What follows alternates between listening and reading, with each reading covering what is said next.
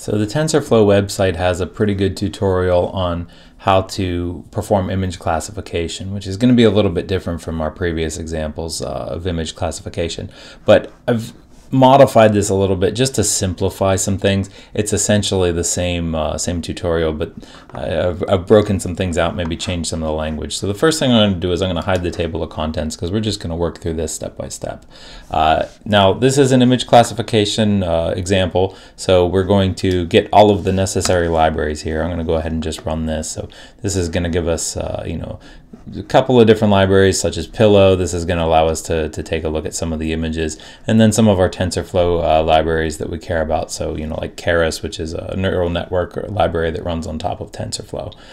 So we're going to get the data first, and we're going to run this cell, and what it's going to do is it's going to go out to this this Google storage or Google Cloud Storage folder, and it's going to pull down this file full of all of these different images.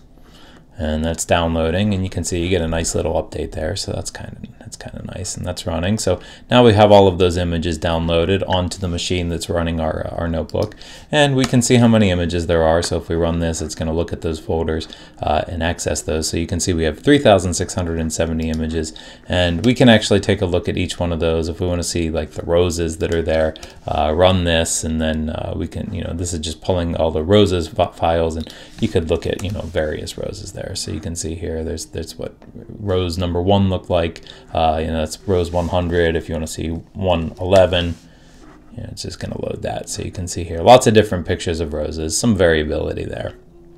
So also some tulips, and we can see the tulips, and this is just going to let us take a look at each one of those. So you can see there's some tulips, and we could say let's look at 291.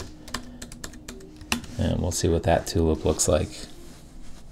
So there you go. So you can see just some variability in those images.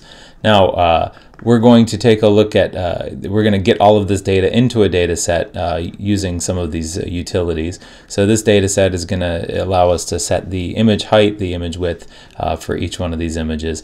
And we are still splitting here. So in our example with Vertex, we looked at an 80% split for the training and then 20% for validation. And we're doing that here. You can see we have a training set here that's going to be 80% of our data, and then we have a validation set here that's going to be 20% of our data. And we can see, so let's go ahead and make sure that we run all these blocks, otherwise it won't work. So let me run these one by one. So that one's good, and then that one's good here, and then this one's good too. So we should be set. All right, and if we want to take a look at what's in there in those data sets, you can see these are the different class names. These are the labels for our data. So we can visualize this data. So here are some images from the training set. Just let that run. And there we go. We have roses and dandelions. There you go. There's just some various different images there. So we can now set some tuning parameters. So this is going to allow us to prefetch and basically run these images out of memory instead of loading them from the disks. Because disk loading can be a little bit slower. So we're going to also create a normalization layer. So this is basically going to take all of those different those RGB values, and then it's going to scale them to a 0 from between 0 and 1. So if we take a look at this here, we're going to run this, and you can see this is going somewhere between 0 and 1. So this is breaking these down into a simpler data range. So now we're going to create the sequential model. So a Keras sequential model is basically, it allows you to have different layers for your model. So you can see that rescaling layer is right there in the model, and then we have some convolution layers. We'll get into that later in this course. And then we're going to, basically a sequential model takes input tensors and it gives you an output. So a tensor is just basically a dimensional, or sort of a dimensional array is a good way to think about it. So we can take an image image, and we can represent it as a multi-dimensional array that involves the pixels in the image and some particular kind of colors. So if you think about an image is just a giant matrix which has red, green, and blue values in each one of the cells in the matrix. So that's really what the tensors are here. We're turning the images into tensors in order to do this training.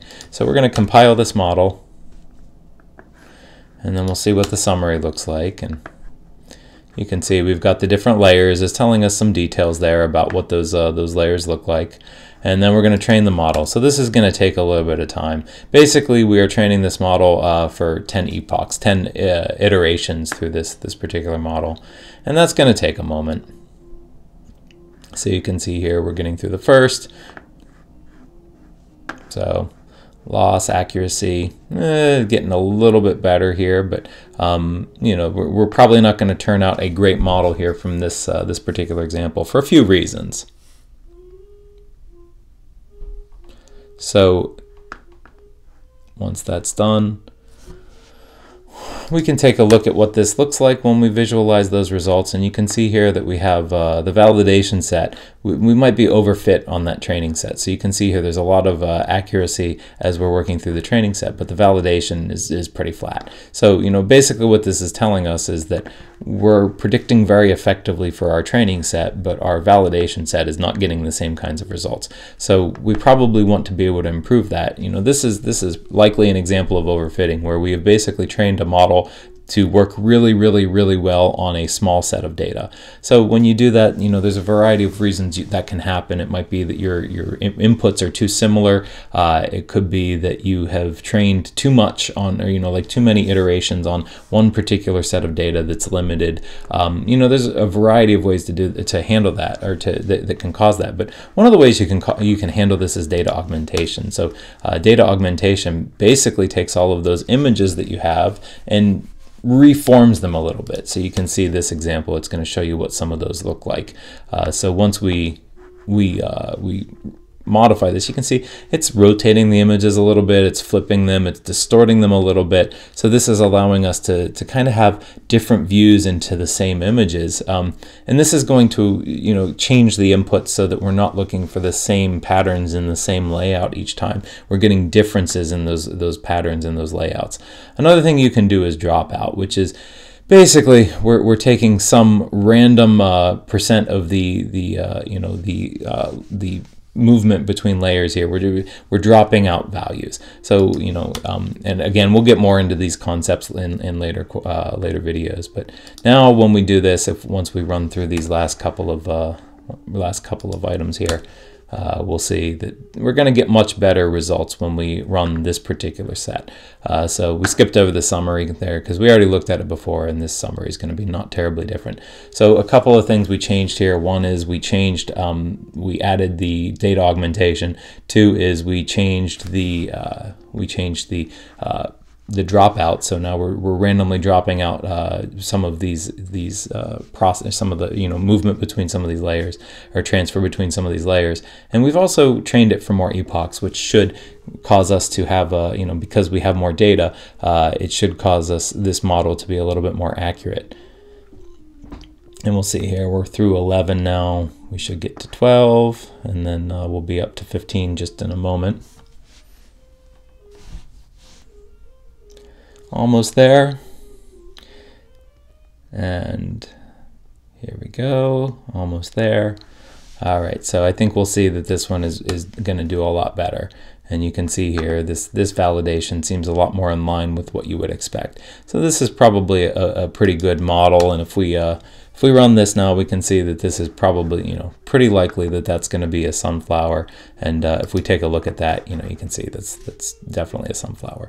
So, this is kind of how you work through a notebook. You work through the steps, you try to modify the code where you need to, you try to understand what you can do here, and hopefully it's a pretty good exercise in working through this. Now, if you think about this compared to the vertex example involved a whole lot of different, like automation of these steps. You know, like a lot of the things that we're doing here, like setting up layers and augmenting data, you know, a lot of that's happening automatically, so it allows us to do a lot more with less data. But, you know, if you know what you're doing, you can probably get pretty good results out of something like TensorFlow. You know, it just requires a little bit of tuning and a little bit more understanding. Thank you for watching.